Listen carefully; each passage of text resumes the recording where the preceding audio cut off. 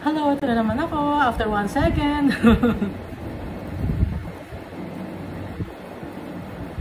Miss Aretha. Miss Aretha. Hindi pa tayo nagkikita in person. Saan lang ba kita nakita, Miss Aretha? Ate Annalyn, Jo Malone. Ann, Ivy. Kahit busy ka, Ana. Ivy, kahit naglalaba ka, alam mo na. Ha? Lian. Avelina Carol. Maricar, Mary Joy.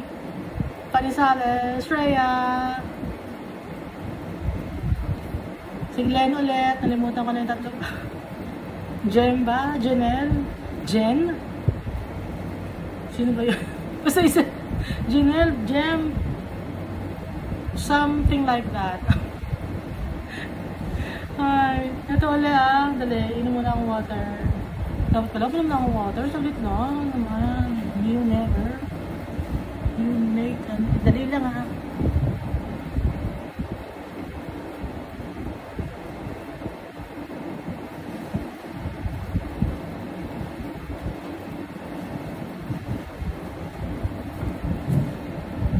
Tinulit ako. Kasi natutuyuan ako ng laway. Ano bang inumin ko? Chocolate, drink, chucky, or water? Ano bang inumin ko? Water. Okay, narinig ko water to dahil mas nakaka-uhaw ang mas nakaka-uhaw? Yung may sugar.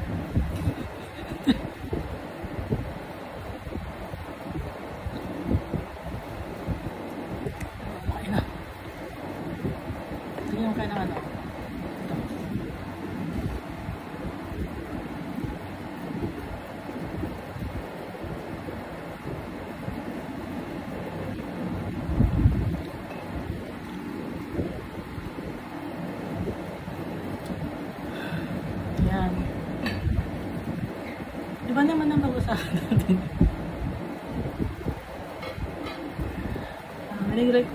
May nag-request kasi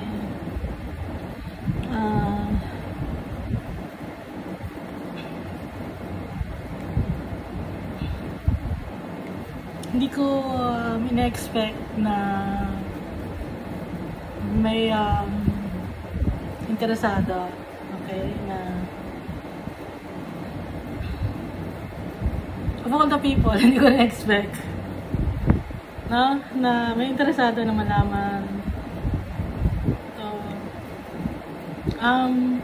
sa totoo, mahirap ano tong vibe, mga book na to, mag-share or magbasa ng book na to kasi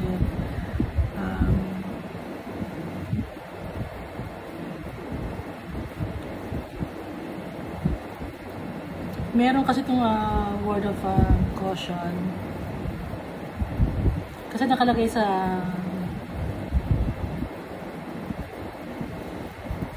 sa huli, Revelation 22:18-21. For I testify to everyone who hears the words of the prophecy of this book. If anyone adds to these things, God will add to him the plagues that are written in this book. Nakakatakot, di ba? Pero bakit tayo matatakot yung si Jesus ang kasama natin? At hindi naman tayo magdadagdag dito ng kung ano-ano o magbabawas ng nakasulat dito sa Revelation. And if anyone takes away from the words of the book of this prophecy, God shall take away his part from the book of life, from the holy city, and from the things which are written in this book. I am coming quickly. He who testifies to these things says, surely I am coming quickly. Si Jesus nagsasabi na, Amen. Even so, come, Lord Jesus. The grace of our Lord Jesus Christ be with you all. Amen. Kaya marami ang tao na takot magbasa ng or mag-interpret nito. And ako din, takot din ako. Pero mag-pray tayo kay Almighty Father, kay Jesus Christ. Kasi ni-request to, so it's time. Start lang. Pero hindi naman tatapusan kasi hindi pa rin tapos yung loop. Salit-salit lang.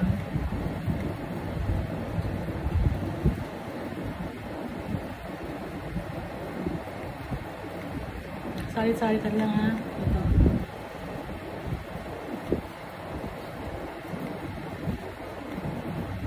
Chapter 1 lang muna tayo. Revelation 1. The introduction and benediction. The revelation of Jesus Christ, which God gave him to show his servants things which must surely take place. And he sent and signified it by his angel to his servant John, who bore witness to the word of God and to the testimony of Jesus Christ, to all things that he saw. Blessed is he who reads and those who hear the words of this prophecy and keep those things which are written in it, for the time is near. Introduction lang tayo ha.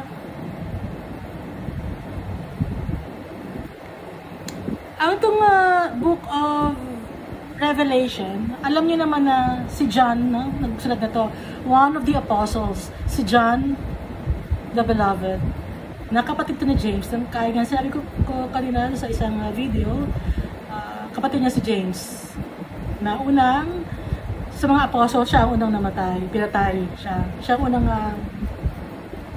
na-persecute at pinatay sa mga apostles. Kasi nasulat pa siya dito sa New Testament na namatay siya. I believe it's in Acts, dun nata nakalagay. John the Beloved was the apostle who wrote the book of the Revelation. When he wrote this book, he was in the island of Patmos. Yung Patmos, island siya, nasakop ng Greece. Nung nandun siya, habang nagpipray siya kasi nandun siya parang mag-isa lang siya ron, pinarusahan siya or inilayo sa mga ibang tao, parang excommunicated or yung parang wala siyang makausap, parang parusa, ganun, parang prisoner siya. So, siya yung nandun na sa island na yon, nagpipray siya dun lagi. Kaya siya nabuhay ng matagal. Kahit nasa Patmos pa siya, hindi siya ginalaw ng mga tao. Dahil, yun ang gusto ni Jesus. Hindi naman magagalaw ang isang tao kung hindi oras na niya na payag si Jesus. Naintindihan niyo ba? So si John, kaya mahaba ang buhay niya kasi may mission pa siya. Kailangan pa niyang tapusin isulat itong Book of Revelation. Kasi siya ang napili ni Jesus Christ na magsulat ng Book of Revelation. Jesus chose John because he was the youngest of the apostle. At hindi lang siya yung youngest, no? He was in his 20s, early 20s nung time na yon, nung maging apostle siya. Kasi bata siya noon. Kung bata ka, nung as apostle ka ni Christ, di ba lagi ka nakatabi sa teacher mo, marami ka mga tanong, gusto mong malaman lahat. So ganun siya, kaya natatawag siya ng mga apostle na John the Beloved. Kasi nga, yung ibang mga apostle parang medyo, kasi nga, gusto nang pagagawan si Jesus, di ba? So, si John ang laging katabi. Oh. Wala silang magawa. Hindi naman ni Jesus, lumapit din sila. Kaso nga, ito namang si Peter, minsan laging mali ang entrance, di ba? Parang masyadong, kahit mahal sa ni Jesus, yung pagsasalita niya, minsan medyo mali. Parang ako, mali-mali ang mga pinagsasabi ko na parang ano ko, di ba?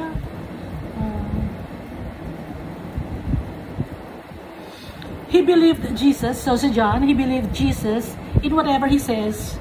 Kasi nakita ni Jesus yung heart niya. Kaya, siya ang pinili na magsulat itong Revelation. Nakita ni Jesus yung heart niya. Kasi pwede naman niyang piliin yung ibang mga apostle, diba? Pero bakit si John?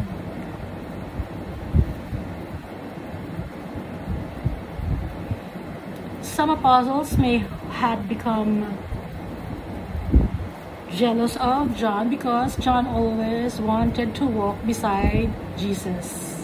He was in awe of Jesus, and Jesus was happy that he was eager to serve him. So, eager na eager, or masayang masaya si John sa mga ginagawa niya. Lagi siya excited pag may bagong pupunta tayo sa ganun. Si John lagi ang parang excited, no? Na ipagkakataon na naman natin to para may spread ang word of God. Pagkakataon na naman natin to para matuto kay Jesus. Tapos, when Jesus was crucified on the cross, John was the only apostle who had the courage to be seen beside him. Si John lang yung malakas ang loob na kahit na oo, tumakbo ako, nilayuan ko si Jesus, nagtatatakbo ko. Pero nakita ko na si Jesus na nandiyan na naka-crucify, wala na akong pakalam, hindi na ako natatakot. Pupunta ako ron, nalapit ako kay Jesus. Kaya sa mga apostle, si John lang ang nakalapit kay Jesus. Nandun siya, kitang-kita niya si Jesus na nakapako. At kaya siya rin ang ibinilan, di ba? Sabi, woman, your son, your mother. Kaya ibinilin ni Jesus yung kanyang earthly mother kay John. Kasi si John niya, malakas ang loob, courage siya, tsaka yung pagmamahal niya kay Jesus, hindi matutumbasan ng iba pang mga apostle. Kaya nag-decide si Jesus na kay John niya ibilin si Mary.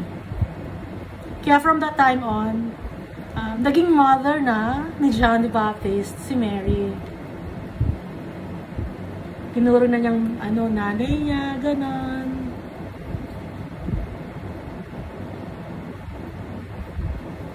Because of John's faithfulness when Jesus was on earth, Jesus chose John to reveal on what will happen to the end of time. If there was a beginning of the world, there will also be an ending. At saka, kaya pinili niyan si John na magsulat itong Revelation kasi he trusted John, and he wants John to be remembered as the apostle who revealed the end of times. Kasi nga, pinakita ni John yung pagmamahal niya kay Jesus Christ. Kaya siya napili ni Jesus.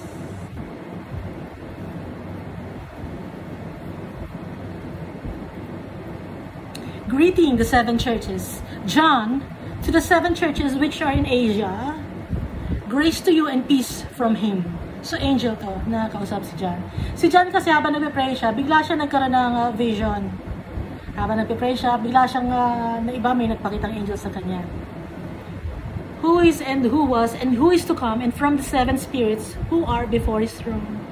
And from Jesus Christ, the faithful witness, the firstborn from the dead, and the ruler over the kings of the earth, to him who loved us and washed us from our sins in his own blood, and has made us kings and priests to his God and Father. To him be glory and dominion forever and ever. Amen. Firstborn from the dead si Jesus Christ. Meaning, si Jesus Christ ang unang nabuhay na galing sa katawang tao na kitang-kitang umakyat sa langit.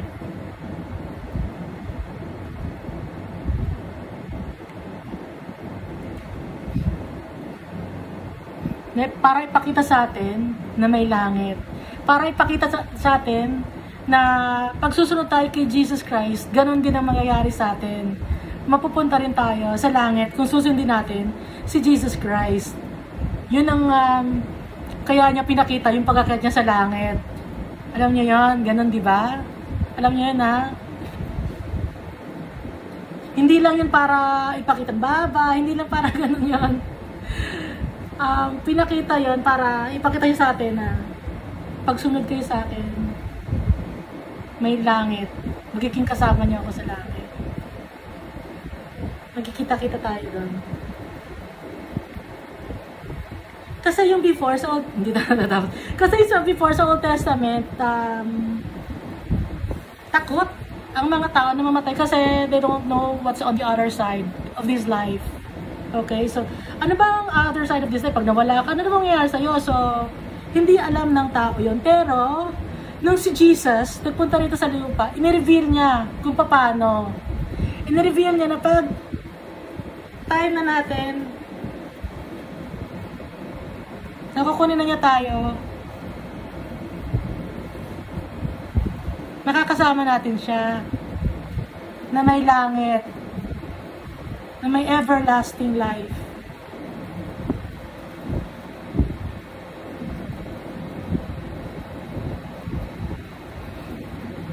Behold, he is coming with clouds, and every eye will see him, even they who pierced him. And all the tribes of the earth will mourn because of him. Even so, amen. Ibig sabihin nito, even those who pierced him, makikita yung natin na bababa siya ng langit. Sino bang nag-pierce sa kanya? Eh di ba patay na yung mga nagpako sa kanya? Sino pa yung sinasabi ni Jesus Christ?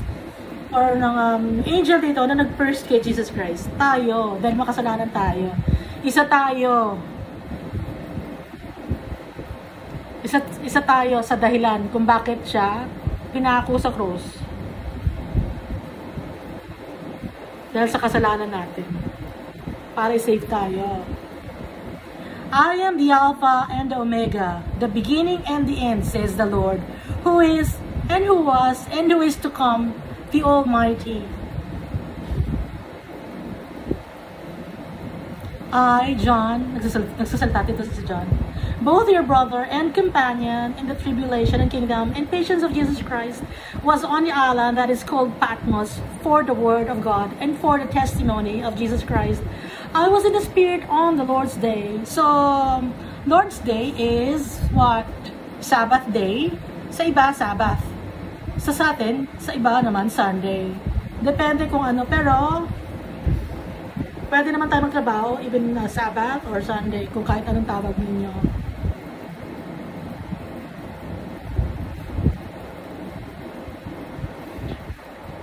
I was in the Spirit on the Lord's Day, and I heard behind me a loud voice as of a trumpet, saying, I am the Alpha and Omega, the first and the last, and what you see write in a book, and send it to the 7 churches, which are in Asia, to Ephesus, to Smyrna, to Pergamos, to Thyatira, to Sardis, to Philadelphia, and to Laodicea.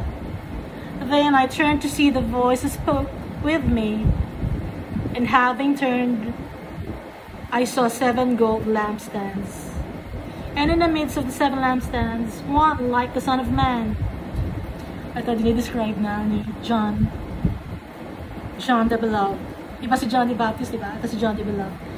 Dinidescribe niya si Jesus, kasi nagsalita si Jesus na sumulat ka na to. Isulat mo. Okay? Gumawa ka ng book, ipadala mo sa 7 churches. Asia, na nasa Asia. Yung 7 churches na yun, Ephesus, Smyrna, Pergamos, Thyatira, Sardis, Philadelphia, and Laodicea.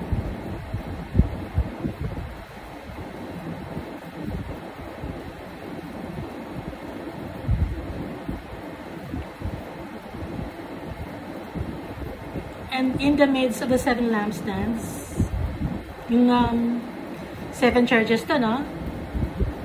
One like the Son of Man, clothed with a garment down to the feet and girded about the chest with a golden band. His head and hair were like wool, as white as snow, and his eyes like a flame of fire. Ano ibig sabihin nito? His hair were like wool. Ano ba yung kulay ng wool? As white as snow, and his eyes like a flame of fire. Puting-puti, makinang. Napaka-holy, napakalinis.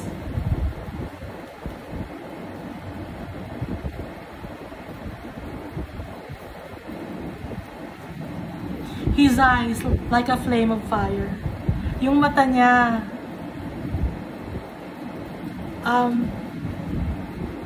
it will pierce into your soul. Kasi nga, may init yung mata niya na maliwanag, na maraming wisdom and knowledge na hindi may paliwanag. Kaya ang nasabi lang ni John dito is like a flame of fire na kayang makapag-change ng isang bagay. Kasi di ba ang fire nag-change ng isang bagay into something beautiful? Ganon din yung nakikita niya sa mata ni Jesus Christ, na yung mata na isang tingin lang ma-change ka na, maano ka na, yung nagbabago ka, tingin pa lang sa mata, yung mata pa lang niya. His feet were like fine brass, as if refined in a furnace. Anong ibig sabihin nito? Yung paa niya, napakatibay, mayroong strength, strong siya. Yung stance niya, maganda yung tayo niya, napaka-stable, and with conviction and kingly ang dating, kingly characteristic. And his voice as the sound of many waters. Alam niyo ba yung tubig, yung water, di ba? Pag may sound yung water. Ano ba yung water? Yung baso, pag marami kang baso, lalagyan mo ng tubig isa-isa, no? Pag ginanon mo, di ba nakaka-compose ka ng music, nakakagawa ka ng iba-ibang mga sound. Ganon yung boses ni Jesus Christ, maganda na parang music, na parang kakaiba ang boses. Parang may echo na music na merong nagre-reverb na hindi rin may, kasi nga hindi nga niya may paliwanag, kaya ganito lang, kaya description lang ang sinasabi niya, na hindi kasi niya mapaliwanag sa sobrang ganda, sa sobrang awesome, sa sobrang amazing. He had in his right hand 7 stars. Out of his mouth went a sharp, two-edged sword. Yung out of his mouth went a sharp, two-edged sword. Ibig sabihin nun, walang galing na sword sa bibig niya, okay? Ang ibig sabihin nun, yung salita niya, masyadong matalim, tatagos sa puso at isipan at sa kaluluwa mo yung mga salita niya. Kasi sharp magsalita si Jesus. And confident na hindi talagang powerful. His countenance was like the sun shining in its strength. So napakaliwanag na nag-glow si Jesus. Kasi napaka-holy niya. Siguro, pero hindi masakit sa mata. Hindi matanggal ni John. Kasi paano niya na-describe to kung matatanggal yung mata niya? Hindi ma-describe ni John kung gaano ka-amazing yung nakikita niya. Kung gaano ka-amazing si Jesus.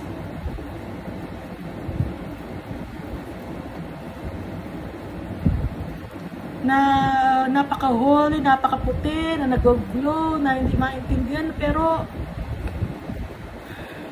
na wala pa tayong nakitang ganito sa buong buhay natin. Makikita lang natin itong sinasabi ni John pag nakita natin si Jesus Christ in heaven. Kasi dito hindi natin siya makikita na ganito. Kasi hindi natin kaya. Hindi natin kaya makita si Jesus na ganito dahil mamamatay tayo. Dahil makasalanan tayo. Masusunog agad tayo. And when I saw him, I fell at his feet as dead. Nung makita niya, talagang talagang yumuko siya, talagang nakalod na nakayukong-yuko, na parang patay na siya. Kasi nga, sa sobrang ganda ng nakita niya na hindi niya alam na gusto yung sambahin, na talagang napaka-holy. Pero, yung right hand niya, nilagay niya kay John. Do not be afraid, I am the first and the last. I am he who lives and was dead, and behold, I am alive forevermore. Amen. And I have the keys of Hades and of death. Ano ibig sabihin nun? I have the keys of Hades and of death. Ano yung si Hades? Yung Hades, siya yung impyerno. Okay? Impyerno ang Hades. At yung death, yung kamatayan. Nasa kanya ang susi ng impyerno at ng kamatayan. Siya ang may hawak ng lahat. Napaka-powerful ni Jesus Christ. Sabi ni Jesus Christ, write the things which you have seen, and the things which are, and the things which will take place after this. The mystery of the 7 stars, which you saw in my right hand, and the 7 golden lampstands. The 7 stars are the angels of the 7 churches, and the 7 lampstands, which you saw, are the 7 churches. So yung 7 lampstands, yun yung 7 churches. Bakit lampstand ang pagkakasabi niya sa 7 churches?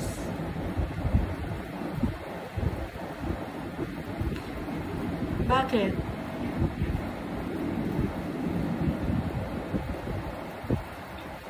At yung 7 churches, mayroon din mga angels, no? May mga nagbabantay. Ito tuloy natin to. 20 na to. Tomorrow. And also, look. Tomorrow ba, Jesus?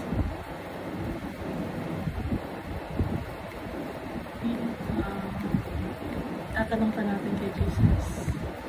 Okay lang. Natin.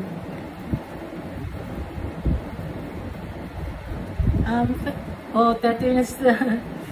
Thank you sa pakikinig. God bless us all. And don't forget to pray to Jesus. And to Almighty Father, ask for the Holy Spirit to guide us always. Whenever we go out, and also even if we are at home, we should also be praying to Jesus. Kahit na matutulog ka na, hindi ka makatulog, think about Jesus. And when you wake up in the morning, think about Jesus. Okay? God loves us all. Jesus loves us also.